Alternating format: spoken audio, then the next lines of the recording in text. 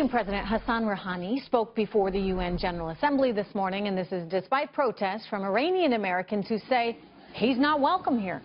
But today's visit is just another notch in the complicated, shall we say, relationship between Iran and the United States.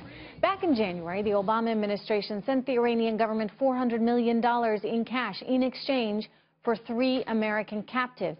The prisoner swap was kept secret from the public until the Wall Street Journal broke that story in early August. Now one of the prisoners is looking to speak out about how it all went down, including how the U.S. government made him buy his own plane ticket home after being released.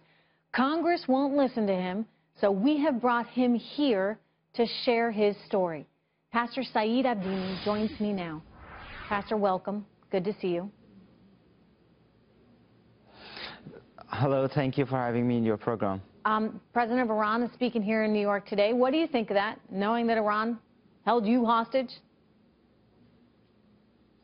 Actually, I can't hear you well. I'll say it again. You've got the president of Iran speaking in New York today. What is your view on that, given that Iran is the country that held you hostage?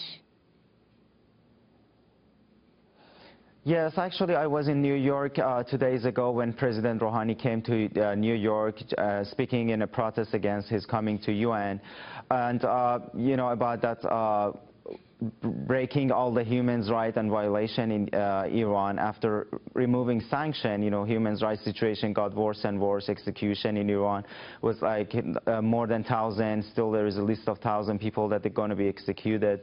And so I was speaking there, and I was just telling people that if you imagine a leader of ISIS come to the United States after 30 years by all execution that they did, and leaders of the world just shaking their hands. It's just like, it's kind of surreal, right? This is happening.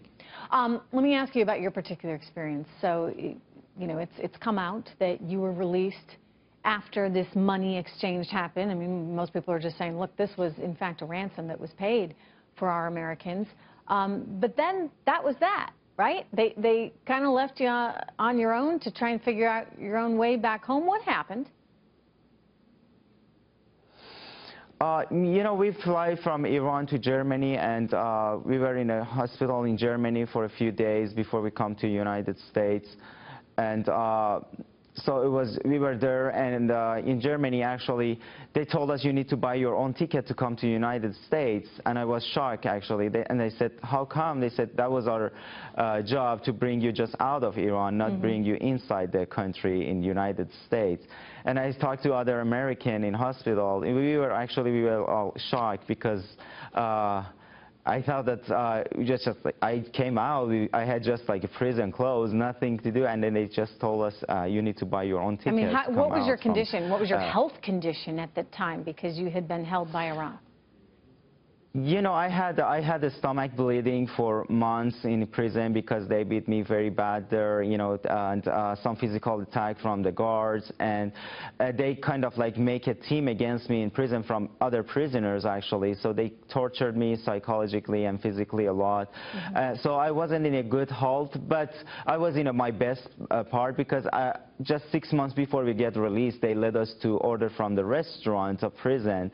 And then now I know probably they know that we're going to be released, so they just want us to be, you know, in a good shape. But, you know, the whole last 3-5 years that I was there, it was just torturing. It was so hard. So, Pastor, you get to Germany. They're like, okay, good luck. You're on your own. Did you have any money to buy a ticket back to the United States? You know, they told us that you need to buy your own ticket, and and then, or you can stay here for as much as you want for months. And we all want to come back home. And so it was a stressful time, actually, when they told me. And I said, you know, I was in prison. I cannot buy any ticket, you know. But they told me, you know, like 100 million people across the world, they know you, and Christian, they're going to help you out. And I was just like, I thought that you should just bring us home, at least in the United States. In Boise, Idaho, that was my home, but they said there is no budget for that. All right. Well, Pastor Abedini, we wish you well, and it's good that you are home. Thank you so much.